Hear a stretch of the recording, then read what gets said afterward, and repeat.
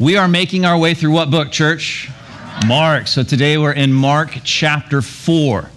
Mark chapter 4. And I'd like to read from the New Living Translation a story that I believe for many of us in the room, as I look around and see many familiar faces. A very familiar story.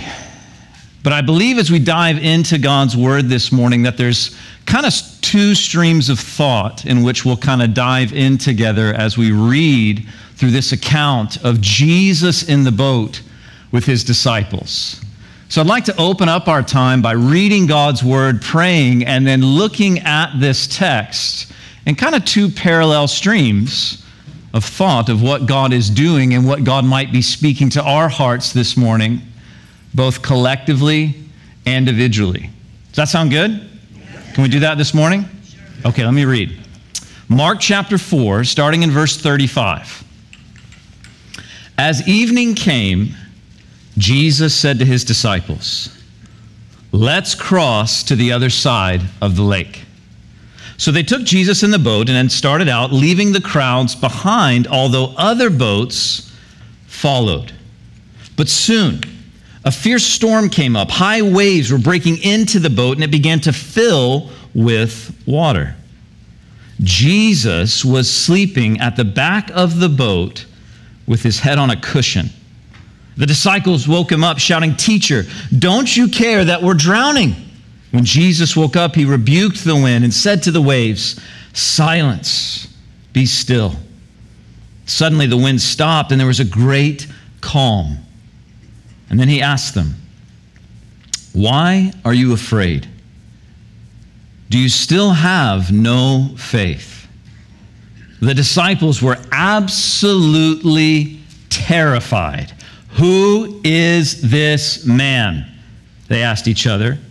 "Even the wind and the waves obey him." Father, as we open your word this morning, simply and humbly, I ask that you'd open our hearts to the truth of your word. God, that you would speak to us. And Lord, that our hearts and our hands and our heads would be attuned to your Spirit.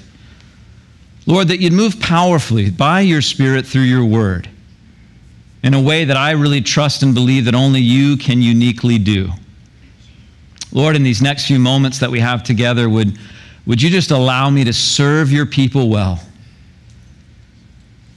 Lord, by just opening up the scriptures and showing and sharing Jesus, how you are truly the center not only of this story, but in the center of every single storm in our lives.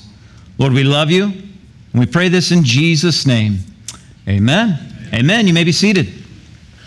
You know, it's been if I'm going to be honest, it's been a full week for our family and just in the life of our church. There's so many things that happen in the month of May. I mean, parents with children or maybe teenagers in the home. Maybe you've heard how I'm sure many people have described this month, the month of May-cember. Have you heard that term before? The month of May can be just as busy and it seems like as full and as dynamic as Christmas time. I mean, in our little world for this month, we've had family birthdays, an anniversary, obviously Mother's Day, school programs, sports programs wrapping up. Our little Leonidas, wrapped up his first year of preschool this week. And so they had a little performance here, kind of citing verses and sharing a little bit about what they've learned and how they've grown throughout the year. And I just love what God is doing in that ministry of Coastline Christian Academy. It's so amazing to see God bearing so much fruit in the lives of our little ones here. Got such a great staff, great team, such a phenomenal community of parents. It's just awesome. And this week, he was excited as he was getting ready for school one day. He said, "Dad, guess what? I can put my own shirt on now." I thought, awesome, buddy. That's great. We're progressing. Little wins, right?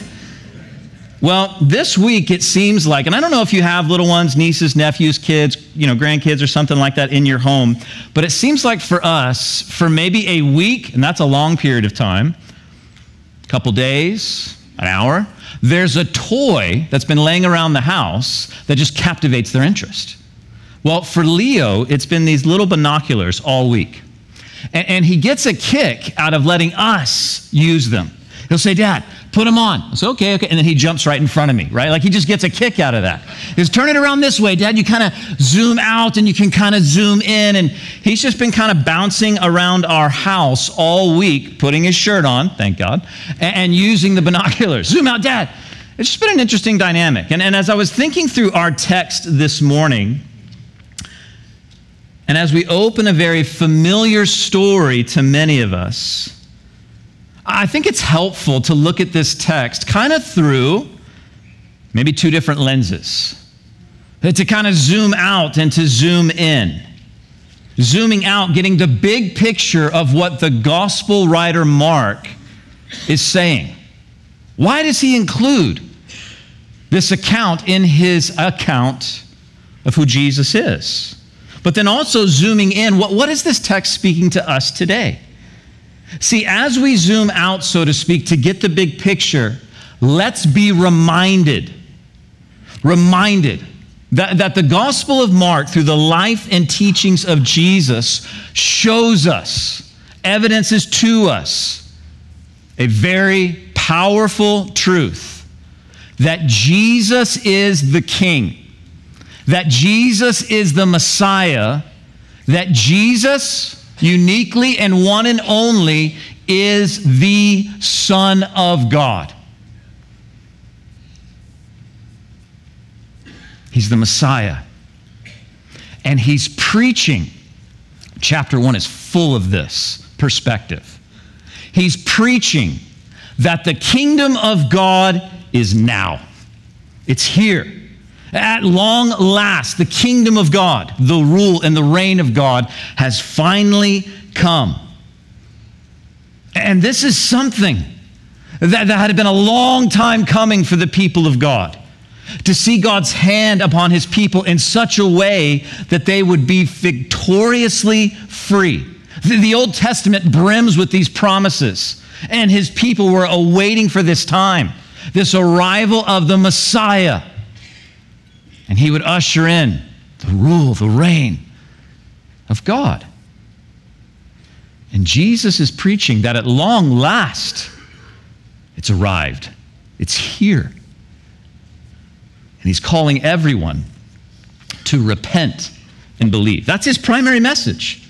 But Jesus is showing through his life, through his teachings, that the kingdom of God didn't arrive politically or militaristically or in any other way that could be described or interpreted as of this world, but spiritually, in the rule, the reign, the dominion of one's heart.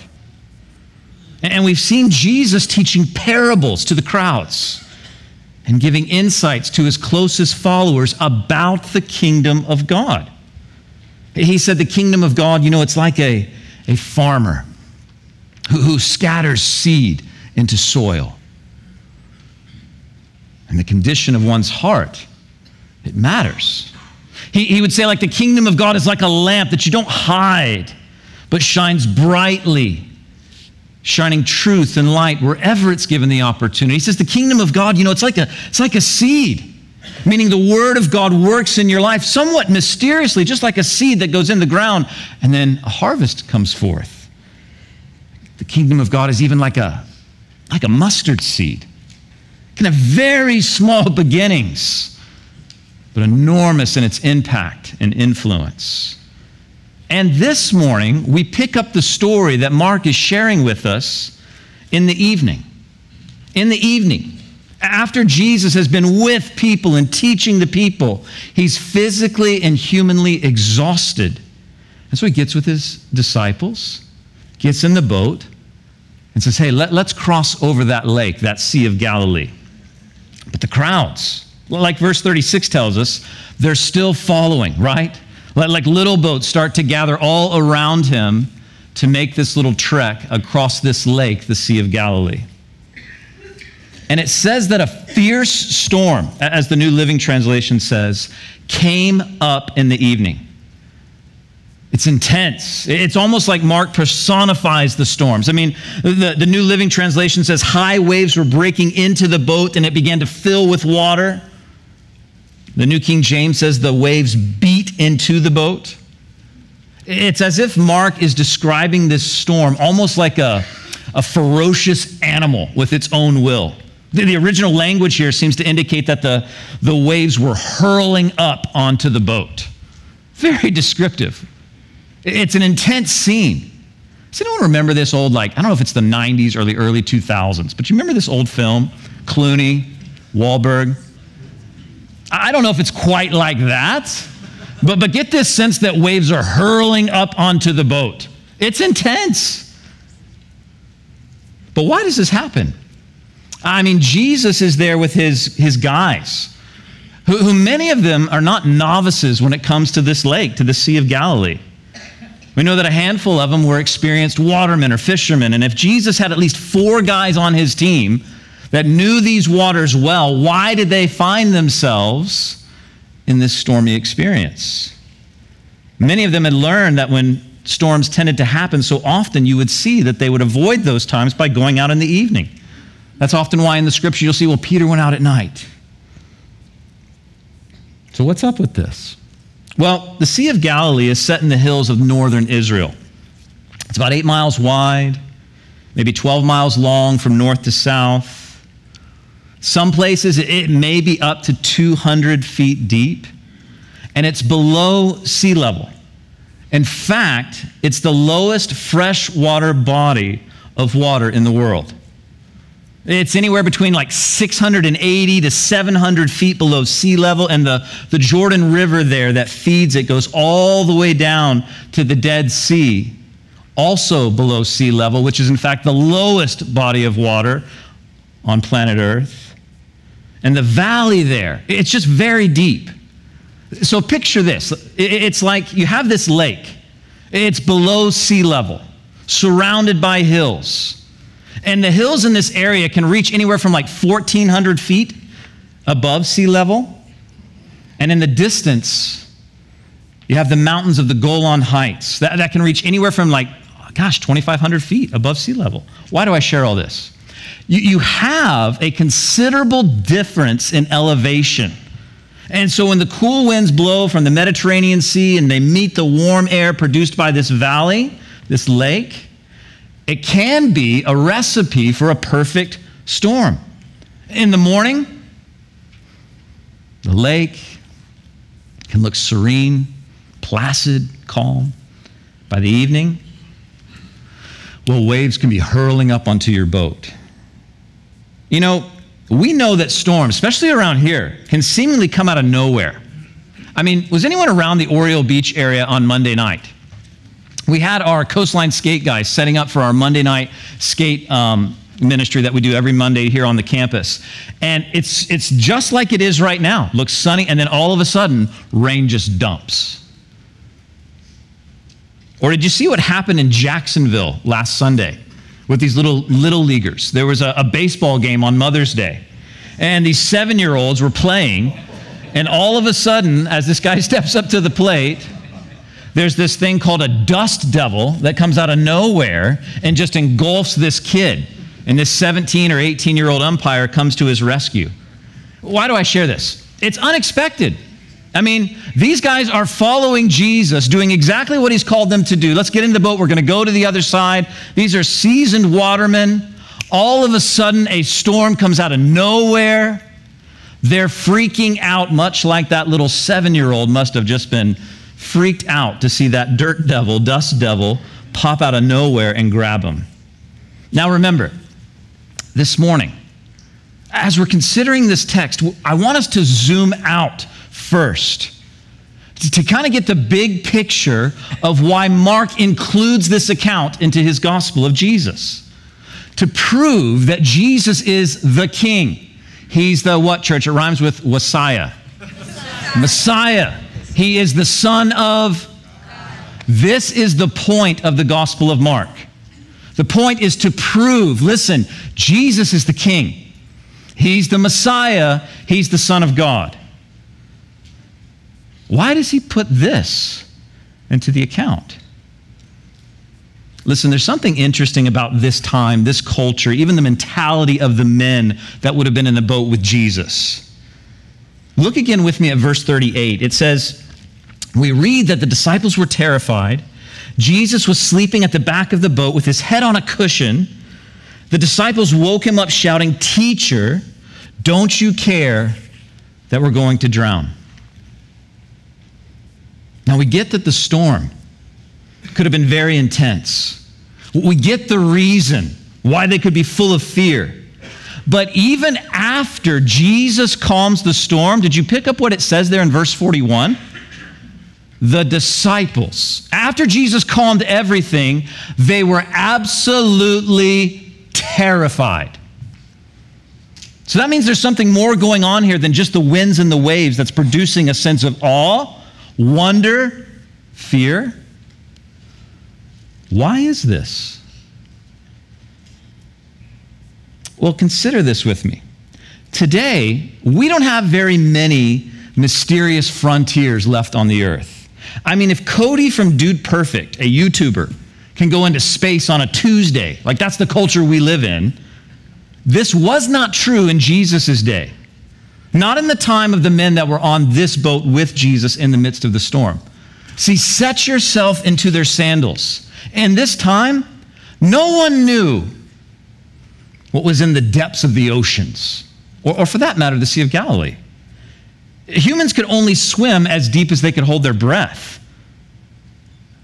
A reliable method for determining longitude at sea didn't even exist until the 18th century. Most seafaring consisted of kind of always keeping the shore in sight. And in Jewish thought, the ocean symbolized chaos, an unpredictable realm where only evil comes from. And a human being, in the face of chaos, they could do nothing. There's only one person that could do anything about the chaos that would come: Yahweh. It was God's power to silence chaos. That belongs to him, absolutely. I mean, this goes back to the book of Genesis. One author put it this way: God's authority over chaos, symbolized by great waters, was such an ancient part of Jewish tradition that Genesis 1:2 was often read as the earth was chaos. Part of what was so great about creation was that God was powerful enough to seize chaos and make something good and orderly out of it. See, for me, this kind of helps put me into the boat with these men, where their mindsets were. It helps me kind of put myself into the emotions and the intensity of the moment that they're experiencing. It's completely ingrained into their minds that there's only one person that can command the waters, and that's God. That's Yahweh. This author goes on to say, perhaps this was the first time it occurred to the disciples that the Messiah was divine. The reason they said, "Who can this be?" is because it's evidence that they had just witnessed led to an impossible conclusion. Only Yahweh could rule the waters with a word, and yet Jesus had just done so. Listen, before we kind of consider, Lord, what are you speaking to us in the 21st century through this text? I want you to get the big picture of why Mark includes this in the text. You see, there's a key to Bible study that honestly I wish I would have grasped to an even greater degree, understood and learned earlier in life. The Bible, the collection of the 66 books, the different kind of genres of literature that are before us in God's Word. Listen, the Bible, none of it was originally written to us, but all of it is for us. You may say, what do you mean by that? Isn't that just kind of splitting hairs? Listen, each book was written, each type of literature that's in the Bible was written to someone, an audience that it was written to. And each audience lived in a specific time, had their own culture surrounding them. And as you better understand who it was written to, why it was written, the culture that's surrounding them, the better you'll understand and be able to apply what God's Word is saying, and the safer you'll be from just getting weird Like, does anyone just want to be weird as they... No. When you read the Bible and understand that, listen, the Bible is for us, and we should read it and study it and apply it to our lives by understanding who, what, and why it was written to in the first place. See, Mark's gospel shows us Jesus. Jesus as the one who came to serve humanity and give his life so that we could live.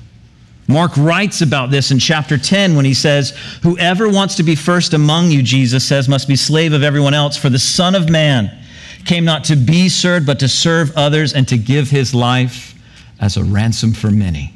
That's why Jesus came. And you know, Mark's very unique amongst the four Gospels. Luke was a physician. He wrote primarily to the Greeks, kind of focused on the tender-hearted ministry of Jesus. So he kind of hones in on his humanity. That's why when you open up Luke in the first 3 chapters, you're given the most descriptive account of the details about his birth and his lineage. Matthew, who was a tax-collecting Jew, his primary audience was the Jews. So what are they concerned about? Hey, is this someone who really comes from the line of David? Is this that promised Messiah? So what does he do? He opens up with a genealogy. John, he opens up with a statement about eternity in the beginning. His purpose was to prove to the whole world, that's his audience, that Jesus is the Son of God.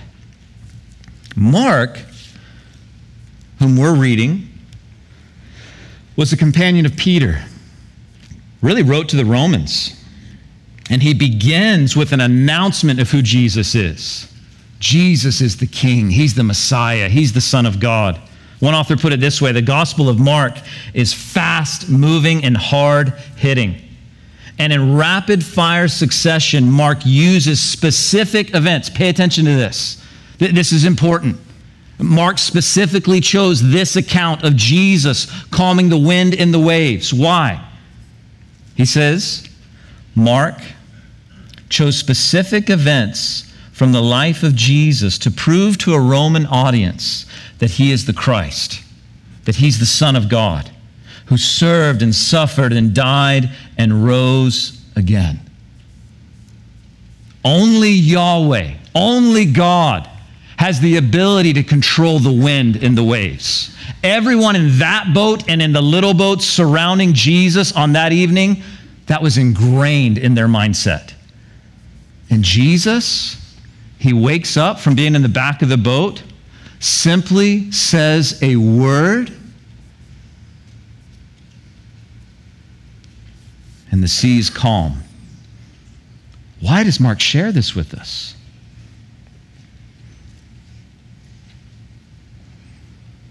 Because Jesus is the King. Jesus is Messiah. Jesus is the Son of God. You know, there's an author that lived in the 1800s and 1900s, well-known atheistic author, known as Bertrand Russell. He was once asked what he would say to God if he discovered upon his death that God existed and he was wrong. And you know what his response was? "I will say, not enough evidence, God. Not enough evidence." This is the whole purpose and point of why Mark includes this story in this account. Jesus, he has authority over nature itself. Jesus is not just this pontificator of parables. He has authority over natural danger. And as you consider what Mark does, he's actually starting a whole new section at the tail end of chapter 4 and all through chapter 5. He's shared some parables of Jesus. And now he gives some evidence of the power of Jesus as the Son of God, as the Messiah. You see, in chapter 5, he'll show that Jesus has authority and victory over spiritual demons. Jesus is going to heal a demon-possessed person. He has victory over disease. Chapter 5, you see this woman that has a condition for 12 years. Jesus heals her. And at the end of chapter 5, Not only does Jesus have authority and victory over natural disaster, demonic presence, disease, but he has victory over death. He raises a little girl and brings her back to life. Why do I share all this? One author put it this way. He said, few stories have been more poorly applied than this one. Really? The story of Jesus calming the storm, the waters. He says it's not about Jesus just getting you through the storms in life. That's not why Mark includes it. He does that, of course. But this account is about the one who is sovereign and all-powerful Lord.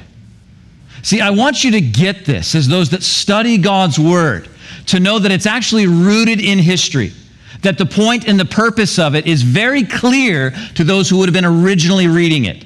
Why? Well, number one, I want you to know God's word well. Number two, I don't think it's cool to get weird if you don't have to get weird, right? So to read from God's word what maybe not be in there. See, Mark's point to this Roman audience is that Jesus is the King. He's the Son of God. He's the all-powerful one. He's sovereign. Danger, demons, disease, not even death can stop Jesus. Why? Because he's the King. That's why after witnessing what Jesus does in verse 41, his disciples were terrified. They're like, listen, we're in the boat. We get it. This guy is God. Look at what he just did. Only Yahweh can do that. Only Yahweh can do that. You see, as we take a look at this familiar text this morning, and we're kind of zooming out first, hopefully not zoning out. Hopefully you're not already in that place.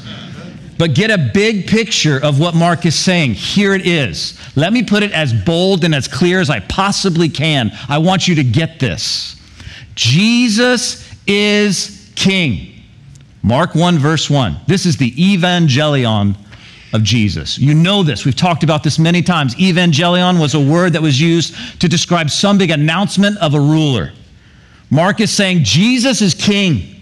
Jesus is the Messiah. Jesus is the Son of God.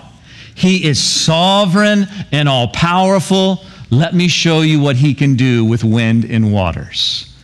He has power over natural disaster. So we're about ready to enter in hurricane season, right? I think it's okay to ask Jesus. Jesus, keep that stuff away, right? He's got the ability. He's all-powerful. He's sovereign. He's King. Listen, I want you to know that that's the point to those in the first century, and that's the point to those of us in the 21st century. But also,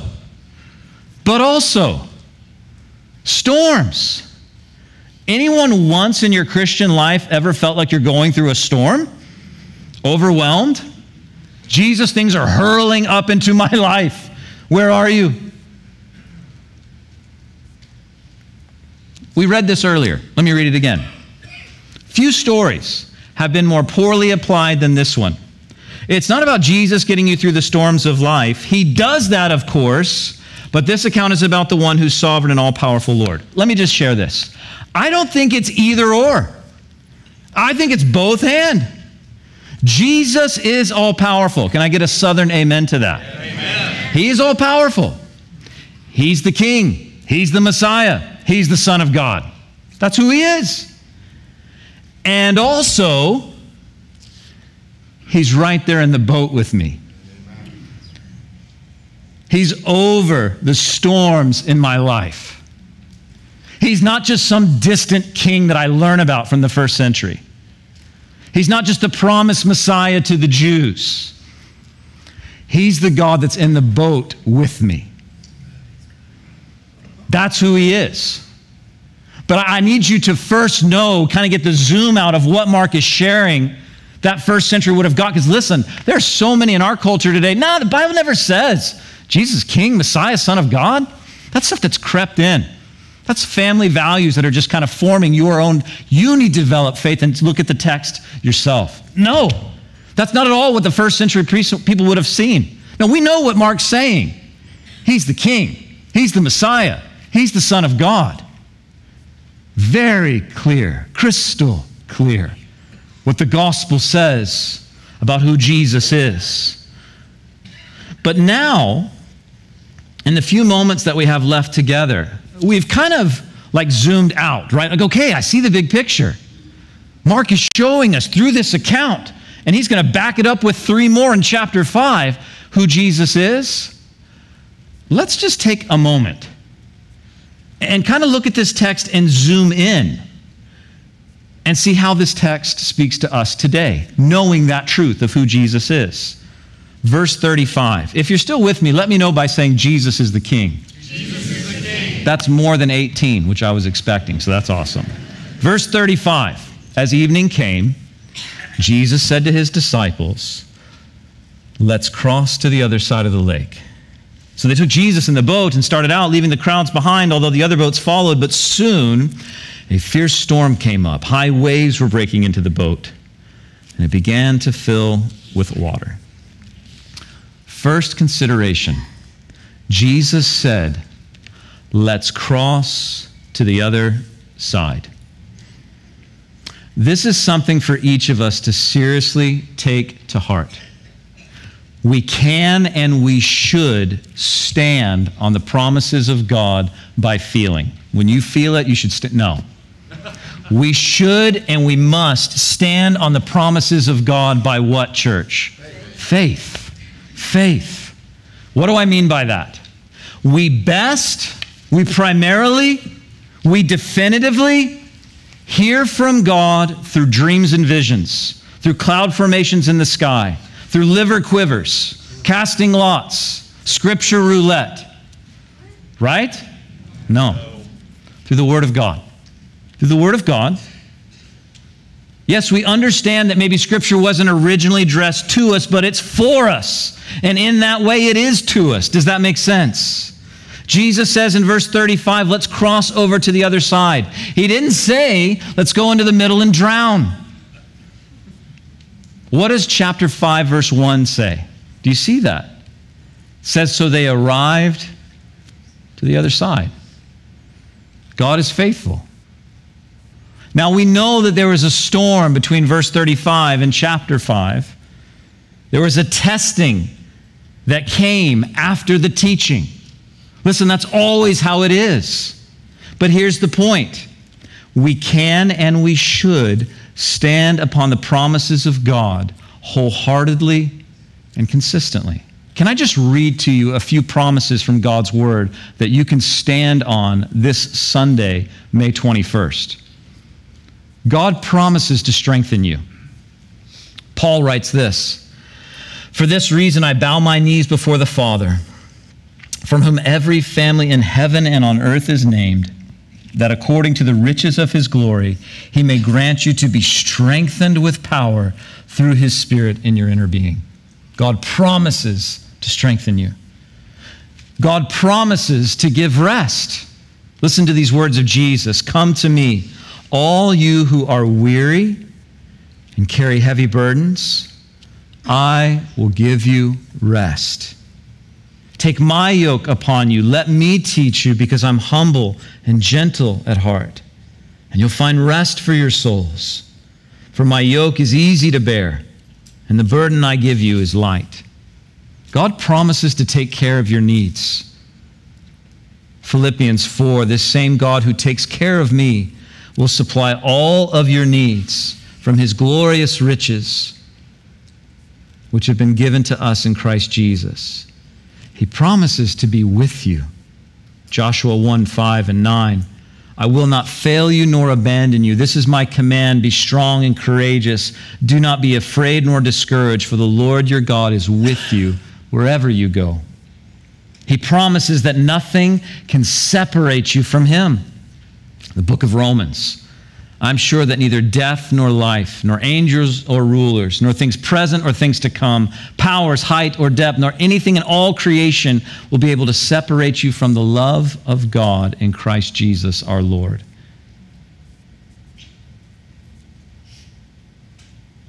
The Apostle John says God promises us freedom from sin. It says, if we confess our sins, he's faithful and just to forgive us our sins, to cleanse us from all unrighteousness.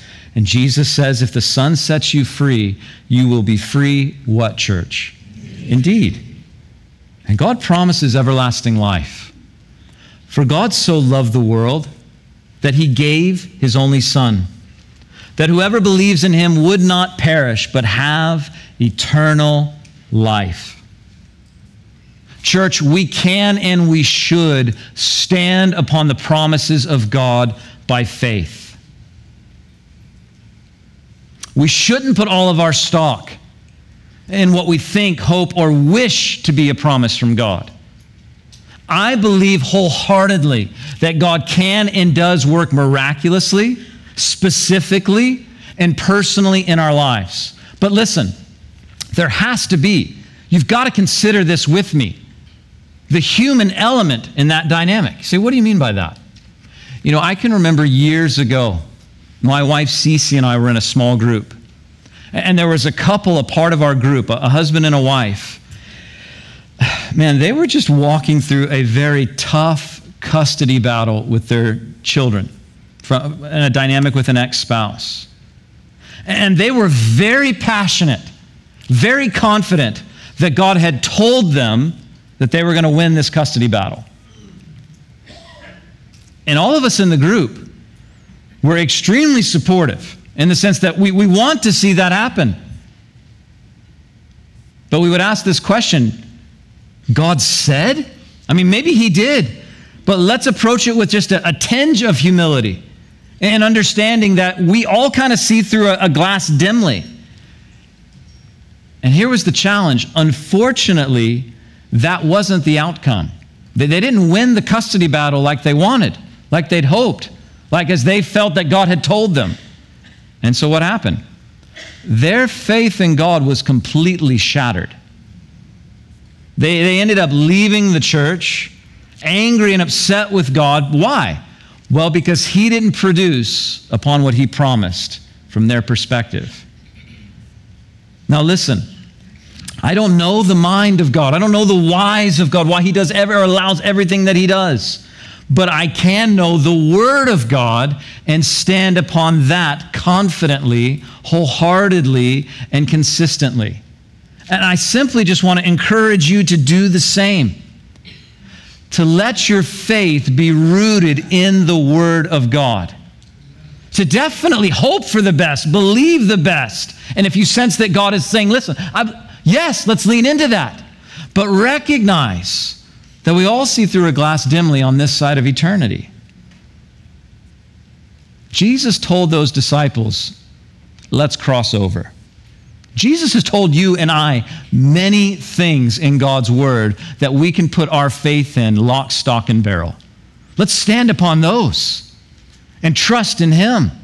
See, that's the first consideration I want us to take in together as we kind of zoom in this morning into this text.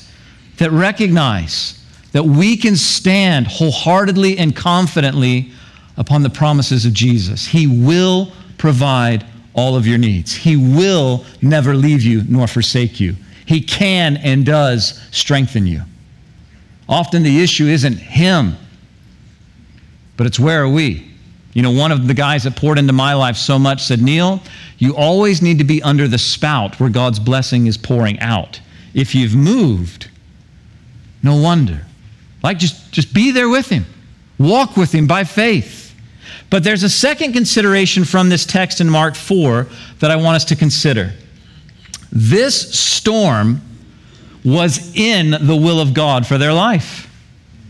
It's often been said that there's two certainties in life. Do you know what they are? You know what they are. Yeah. Death and taxes, right? Biblically speaking, that's almost true. You say, what do you mean? There's three things. Death, taxes, and trouble, right? Those are three things you can depend upon. Hebrews 9, pointing out a man wants to die, and then the judgment. Jesus said, as far as tax, give unto Caesar what's Caesar's. Death and taxes, but also trouble. In this world, you're going to have trouble, Jesus said. But take heart.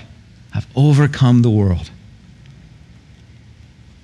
Peter wrote Dear friends, don't be surprised at the fiery trials you're going through, as if something strange is happening to you.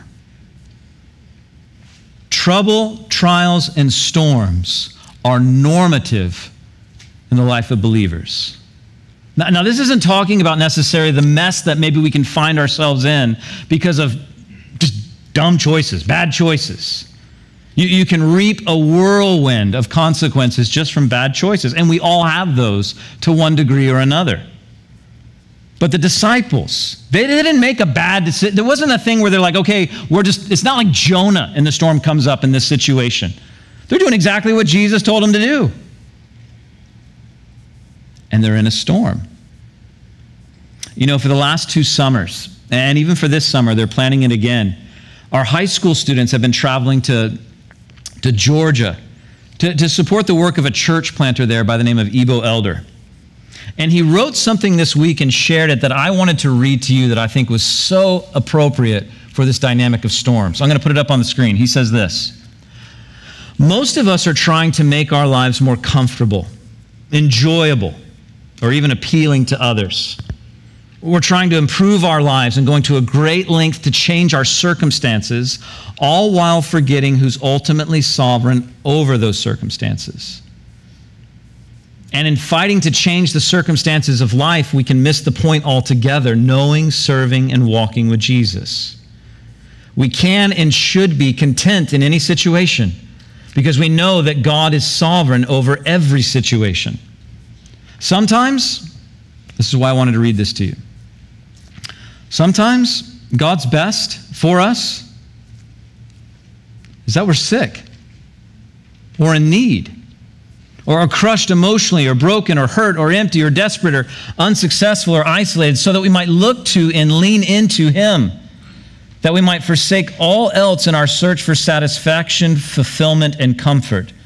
And he quotes from Philippians and 1 Timothy where he says, "For I've learned in whatever state I am to be content. I know how to be abased and I know how to abound. Everywhere and in all things I've learned both to be full and to be hungry, both to abound and to suffer need." And Paul would write to Timothy, "Godliness with contentment, that's great gain." Now listen, that's not to say that if you're in a situation of trouble that you shouldn't necessarily seek to find a way out. That's not at all. But there will be times where God wants to do something in a trial, in a trouble, in a hardship, in a storm, that He is leading you to, because He wants to lead you through it as the sovereign Lord over your life. See, here's what the enemy would love for you to do if you're in a storm. Guilt. I'm here because of this. It's got to be what's going on. I'm experiencing this dynamic, of course. Look at who I am. The enemy would love for you to be caught up and cast down in shame and depression, thinking that you've done something to deserve where you are. Now listen, we all understand sometimes you make dumb choices, and there's consequences of that. I'm not talking about that. Sometimes you're following the Lord and you enter into a storm and you go, what is this? And Peter would write, hey, don't think something strange has happened to you. God brings, allows, and permits trials and tests into our lives. That's what James writes. Listen to this. He says in the book of James, "Dear brothers and sisters, when troubles of any kind come your way, consider it an opportunity for great joy." What? "For you know that when your faith is tested, your endurance has a chance to grow. So let it grow. For when your endurance is fully developed, you'll be perfect and complete, needing nothing." God tests us to prove us, not to cause us to fail. See, our enemy attempts to bring us to a place of failure, but listen, God's desire for you and for me is that we would grow. He doesn't want to set you up for failure. He's giving you an opportunity to exercise your faith. See, the best time to use your faith is in trials and in trouble. These are opportunities. to walk by faith, to see that you have some, that you have faith. God's saying, let me prove it to you through these trials, in these tribulations. Testing brings steadfastness. And God brings storms into your life, not to sink your boat, but to settle your souls. Not to sink you, but to settle you. Not to confound you, but to confirm you. Not to confuse you, but to ground you. Not to weaken you, but to strengthen you. That's what James is writing about here in chapter 1, verse 4. That the end of these trials and troubles is full maturity with God. I mean, I think many of us, what we would say is we just all want to be comfortable. But the Word of God says, go on through the trial with God to grow into maturity. God's goal for your life as you walk with Him is not comfortability and ease, but it's fruitfulness and growth. That's what God is doing in your life. He wants to lead you, to develop you, to strengthen you, to confirm you, to settle you, to shore you. And storms are vehicles by which we can experience God. They have the ability to strengthen us, evidence faith, and build endurance. And so James writes, we rejoice in the faithfulness of God, because God can take us through any trouble and any trial. When storms hit, you can ask that simple question, Lord, what are you doing? Where are you? Verse 38 of chapter 4 in the book of Mark, we find that in this storm, Jesus is sleeping in the back of the boat with his head on a cushion. I find it interesting that the King James Version says he's asleep on a pillow. I love that description. What does that mean? That when you need God, that's where he is. He's asleep. He doesn't care. There it is, chapter and verse. No. When Jesus was on earth, obviously as a human, he was one who needed rest. But the picture of God that we see in the storm is that he's at peace. He's there, serenely in control. Colossians chapter 1 says that everything that was created through him and for him, and he existed before anything else, and he holds all of creation together. Pastor Joe read this morning as we gathered together in the coffee house this morning for prayer as a team of volunteers. He said, I'm leaving you with a gift, peace of mind and heart. And the peace I give is a gift that the world cannot give. So don't be troubled or afraid. Remember what I told you. I'm going away, but I will come back to you again. Jesus is asleep in the back of the boat, as the old King Jimmy would say, resting on a pillow. God's in control. Let me share an extremely theological, rich, and deep activity for you to do when you're in the midst of the storm. Here it is. Get a grip. That's the thing to do. Say, what do you mean by that? Get a grip. What? Pull my... No. Reflect upon the character of God. Remind yourself by gripping upon who God is according to the faithfulness of His Word. God is at absolute peace at all times. There's nothing that catches Him by surprise. God is loving. Get a grip upon that. God is faithful and righteous, sovereign and just, compassionate and gracious, forgiving and merciful. That's who God is. God is not against you in the storm. He's for you.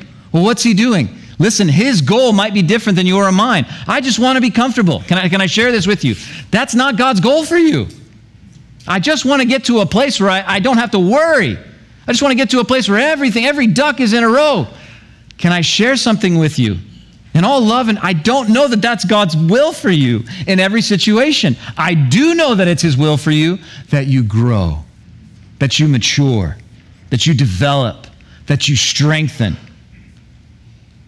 that you walk with him and get to experience his faithfulness and goodness, because storms are quite often the vehicle by which we experience God's presence in our lives. So God in his love and his grace tells his disciples through his son Jesus, let's get in the boat and let's go to the other side. And then a storm. A storm. Get a grip upon the reality that God is loving. Allow the Word of God to transform the way that you think. Lean into the community of people of God for strength and support. And take an active approach in AA. Say, what do you mean by that? Attitudes and actions in the midst of a storm. Attitudes and actions. God, I'm going to believe that you're good. I'm going to get a grip upon who you are. And I'm going to talk to you. I'm going to talk to you. The disciples do that here. They don't do it perfectly, right? They say, teacher, don't you care? They maybe miss the boat on the reality that, yes, God does care. But listen, if Jesus says about God that he knows and cares about the sparrow that falls to the ground, he cares and knows enough about your situation for him to say, cast all of your cares upon me. Give all of your worries and cares to God, as Peter would write, for he cares for you. Listen to what God would say to the people of Isaiah in that time. Isaiah chapter 41, verse 10, when the people of God were experiencing a storm. He said, do not be afraid, for I am with you. Don't be discouraged, for I am your God. I will strengthen you and help you. I will hold you up by my victorious right hand. See, all of your angry enemies who lie there confused and humiliated, anyone who opposes you will die and come to nothing. You will look in vain for those who tried to conquer you. Those who attack you will come to nothing. For I will hold you by my right hand, I, the Lord your God. And I say to you, don't be afraid. I am here to help you. Listen, as you listen to that text well into this sermon, you may not be able to visualize what's being said there. God says, I will hold you by my victorious right hand, and I hold you by your right hand. Think about this. If two people are holding one another's right hands, they're facing one another. Face to face. That's how God desires to walk you through a storm. In verse 14 of Isaiah 41, this same chapter, it's almost hilarious what he says in this dynamic of, listen, I by my mighty right hand want to hold you by the right hand and walk you through. He says, though you are a lowly worm, O Jacob, don't be afraid, I will help you. God calls his people a worm. Why? Because he's mean? No. Because it's not about how good and perfect and righteous we are in the midst of a storm. It's about how good God is in the midst of that storm. He's saying, listen, you're just a worm, Israel. You're small. It's not about who you are. I, by my mighty right hand, will hold you by your hand and walk you through. Listen, may we get a grip on this. God loves you. He likes you. He gave his one and only begotten Son for you. He's never going to leave you, never going to forsake you. And if you're in the midst of a storm, recognize that God's goal is to grow, to develop, to settle, to strengthen, to confirm who you are in him. Now, as we kind of close this time out, we've read this before, but I want to read it one more time. Verse 39. It says that when Jesus awoke, he rebuked the wind and waves and said, silence, be still. And suddenly the wind stopped and there was a great calm, and he asked them, why are you afraid? Do you still have no faith? And the disciples were absolutely terrified. Who is this man? They asked each other. Even the wind and the waves obey him. Jesus got up and spoke to the weather, using the same words that he would use to even silence demons. It's like he said, put the muzzle on and keep it on. And the disciples, perhaps all those surrounding them in the other boats that followed, had just witnessed God on display. To prove what? To prove that Jesus is the King, Messiah, the Son of God. And his response in verse 40, why are you afraid? Do you still have no faith?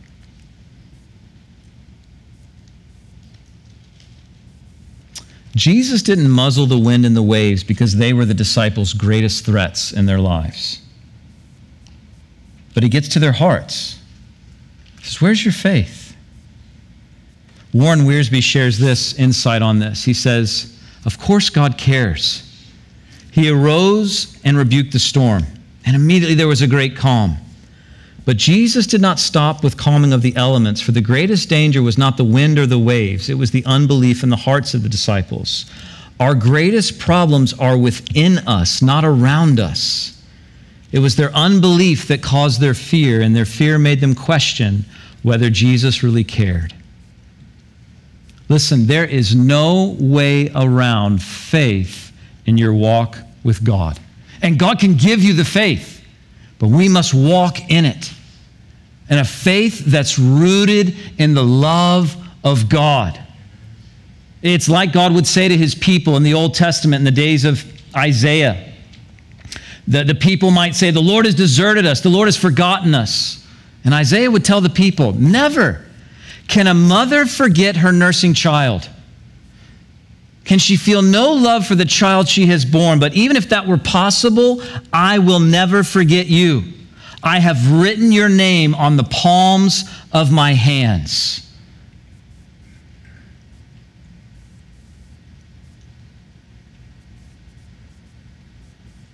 Peter wrote this, if you're suffering in a manner that pleases God, just keep on doing what's right and trust your lives to the God who created you, for he will never fail you.